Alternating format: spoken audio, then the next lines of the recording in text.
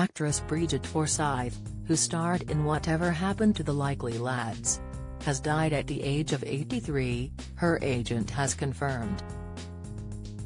Scottish actress Forsyth played straight-laced Thelma Ferris, the long-suffering wife of Rodney Bewes' character Bob, in the cult 70s BBC sitcom.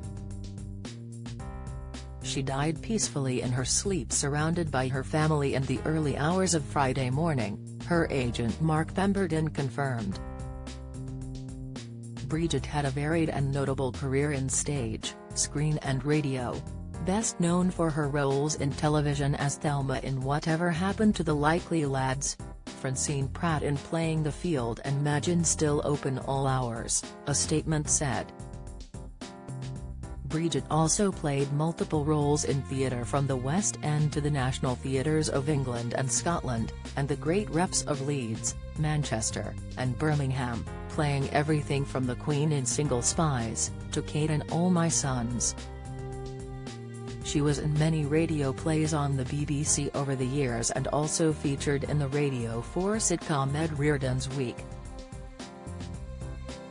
A talented musician, Brigit played the cello, sang and composed, and in later years played with several bands including the Furcones.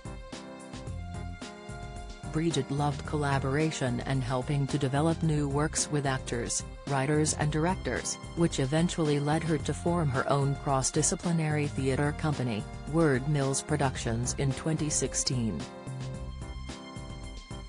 When The Likely Lads finished, Forsyth found herself in demand for roles in a number of television productions, including Poirot and Casualty, and she appeared in Coronation Street playing one of Ken Barlow's escort clients. The actress also won plaudits for her stage roles, which included playing an American in The Glass Menagerie and a Polish doctor in a production at the National Theatre.